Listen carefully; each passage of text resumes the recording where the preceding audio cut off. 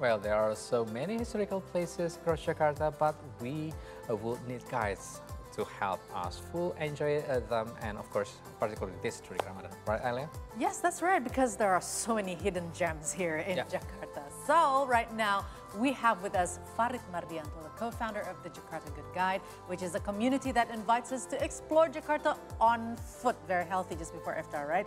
So burn the energy. Hi, Farid. Thank you for coming here. Thank you for having me. Yeah, did you walk on foot? No, no, but I take the bus. Not in program. No, not in the program, unfortunately. Okay, so can you tell us about this program, the Jakarta Walking Tour before iftar during Ramadan? So we do walking tours like almost every day from Monday to Sunday, and then during Ramadan we have more tours even in the afternoon. Like usually on regular days we have it probably just one tour every afternoon, but during Ramadan we have 3 tours. Really? Yeah, different parts of the city, on different places, right?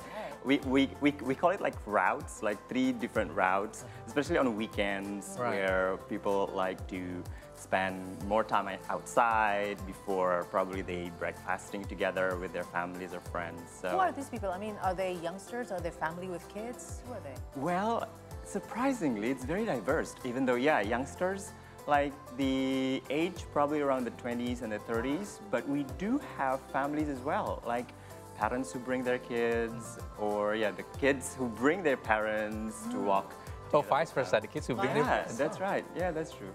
Like even the parents can actually share the stories of one particular area back in the days, like what it was like in the 50s or in the 60s, and then the youngsters can learn so much from them as well. It's quite educational as well, and this is, you know, out of the pandemic, so people can actually go out and have fun. And it's outdoors, so it's safer. Right. So 3 times during Ramadan, so you have at least, you need 3 teams? Yes. For you to... Yeah, we do have a lot of teams, okay, so 3 times, so let's say in a month, in a day, how many people actually join the programs? So actually, until today, we start like really at the beginning of Ramadan, like it never stops. Even after Lebaran, we never stop. Like, as for the number of people, we limit the one group. There are only like 15 people for one guide. So one guide could only cater 15 people for one group. And so if there are more than 15, then we would allocate more guides, like 2 guides or 3 guides. And usually some areas are very popular, like the Chinatown or the Menteng or the Cikini, the Pasar Baru. Those are like the very popular areas. We have like even even more than 15 people use it. This is actually a very good idea, because the best time to exercise during Ramadan is just before iftar, right? So it's burning calories. I just wonder though, does it include the package of iftar? I mean, does it include the food? You're thinking and all for that? following the program and you don't want to bring any food. So. We've come far away to the old cities of Jakarta, and you mentioned Chinatown before we have on live. Where is it, and what kind of food would you find? Well, in the Chinatown, it's really, really interesting because sometimes you can find food that are only in the Chinatown, which is in Glodok, which is in West Jakarta, close to the old town. Yeah, like and this is during Ramadan. Is it halal? During Ramadan, it's halal. Yeah, there are, well, some foods are not halal, but some, of course, halal. There are some places there. There are some places that sell halal foods, like mipan. Have you ever heard of mipan? No, no. Or chichong fan. So historical, this very local village. It's basically rice flour, and then it's created like kway teow, but like very, very in a wider size. Yes. And then it's mixed with salted soy sauce, and then they add. I'm drooling. They add like chili to make it like fresh. And stop right there. And we're still like a long way to go. I know. The name is Cho Ching Fan. Chi Chong Fan. Chi Chong Fan. Yes. Okay, good one. Yeah. Okay, so it doesn't include the iftar. No, but we like when people register, we tell them that there are places. Well, not in all the routes that there are places that they can find food. But like for Chinatown or Pasar Baru or Cikini, Jatinegara, those areas, we encourage people to bring cash or be prepared to spend your money for On the food stalls. because there will be some stalls that you wouldn't find in any other place. So what time does it start and what time does it finish, these tours? Yeah. So during Ramadan, we start at 2:30 in the afternoon. Like in the morning, we also have tours that start at 8, that finishes at 10. And then in the afternoon, we start at 2:30, finishes around 4:30 up to 5 p.m. actually. So they have time To find food, place, or mosque if they want to. Take a prayer. But you start at 2:30. It's quite still early in the afternoon. True, that's true. Because So how do they manage? I mean, today's weather is quite 40 hot. degrees. Like, That's true. That's actually one of the obstacles here with the sun. But people are actually, Enjoy it? enjoying it at 2:30. walking on foot and look aside, like a lot of stories, the historical things that Yes. they never been known before. Yes, I always think that sometimes we kind of like underrate these people that Jakartans don't like walking, but when we have tours, people actually do want to walk in the city. Well, I've been living in Jakarta for all my life, but there are still places that I haven't explored yet. And maybe people know good places in Jakarta, but the hidden gems I mentioned are not being explored yet. So do you have any recommendations of very significant places that have, cultural values or historical values that people need to know?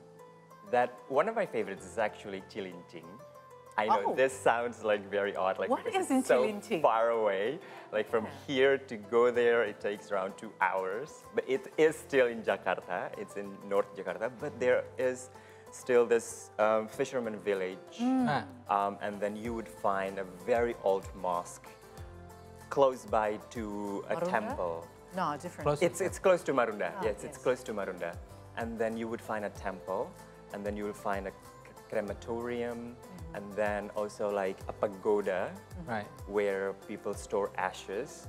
So from that one region, you would find that the people are actually The tolerance Harmony. story. right, and very diverse. And if you look at the history, Cilincing was actually the area where Sipitung?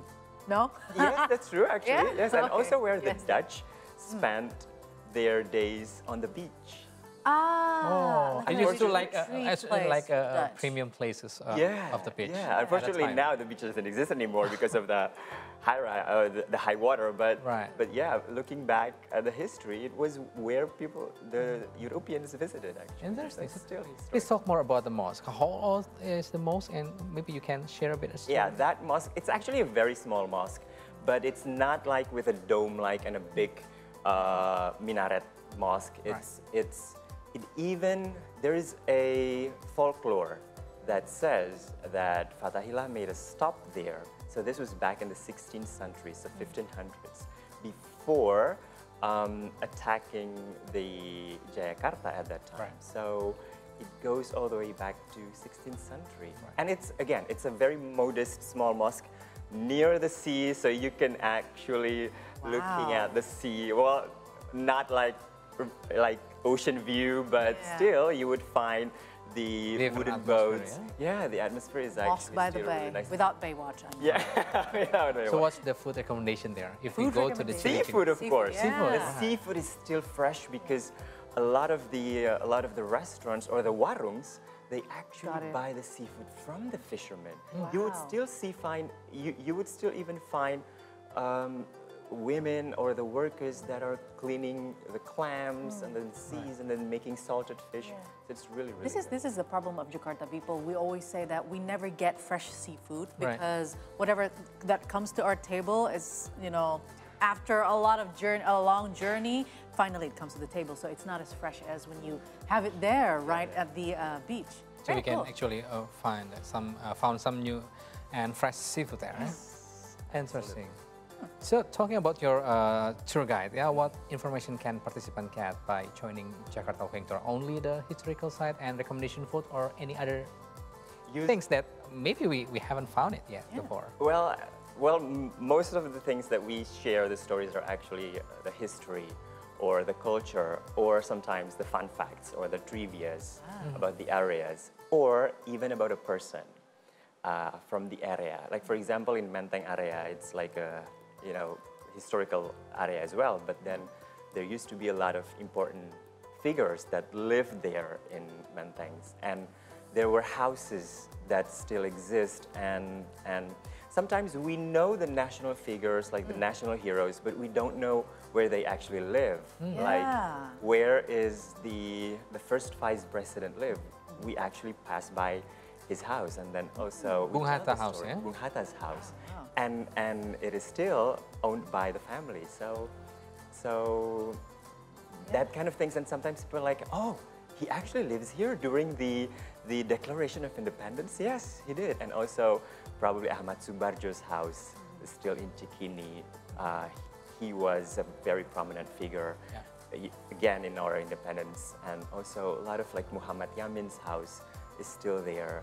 And yeah, a lot of important people's house. And also the trivias and culture. And sometimes we also have like foreigners, like visitors from other countries, and then we also tell the culture of Indonesia, like going to wet market, typical dishes, and then they always seem to be so surprised and amazed of how diverse we are, but we can actually live together. Like in this I suppose it's conducted in both English and Indonesian, or maybe in other languages. We do have tours in English, but now, because of COVID, so now more participants are actually Indonesian, so there are more tours in English. My children should follow this program after in our we should too. Yeah, we should too. Because we want the inside information of what you just mentioned before. We will continue of other recommendations, especially in the hidden gem of Jakarta, but don't go anywhere because that's going to happen after the break with Farid, who is still here with us. Don't go anywhere. Stay tuned.